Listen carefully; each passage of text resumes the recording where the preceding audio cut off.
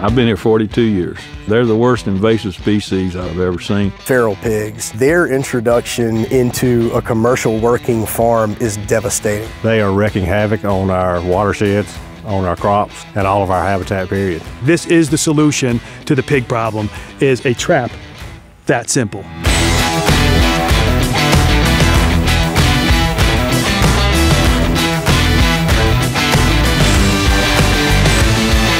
I've been trapping pigs for over 25 years. This was not some genius idea sitting at a drawing board.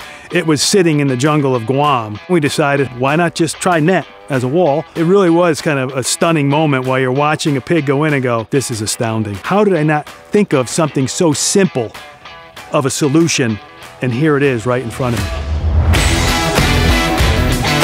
My first impression was, this is genius. Why hasn't someone thought of this before? The very first time we employed it, we caught, I believe the first kill was 18 pigs. First time I saw it, I was real skeptical. Now that we've been running it and testing it, it's amazing. It's also satisfying to see a trap full of pigs.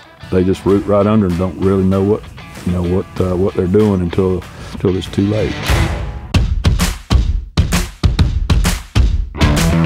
The process is really quite simple. First, you pick a site that makes sense. Typically, it's a site you've probably been using to either hunt them, or you've seen them, or you've identified damage. You then build your T-post ring, as very easily outlined in the instructions that came. Once they start eating around the post, then we come in and hang our net, and we leave it up for 3 or 4 days with them walking under the net, letting it brush on their backs. And this net is ideal because they almost, once they get used to going under it and you lay it down low enough where their backs are actually touching the top of this thing, they just root right under. And then when you're ready to trigger the trap, you lay the net down just like a batting cage, you clip it onto the earth anchors, and sure enough, the pigs will find, they nose their way up under the net to the opening in the center, and once they're in that opening in the center, they cannot nose their way back out. The good thing about this trap is once one group goes in, other pigs can continue going in.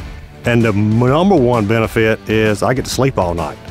I don't have to stay up all night watching a camera to shut a door off my phone. I go to bed at night, I get up in the morning, and I check traps.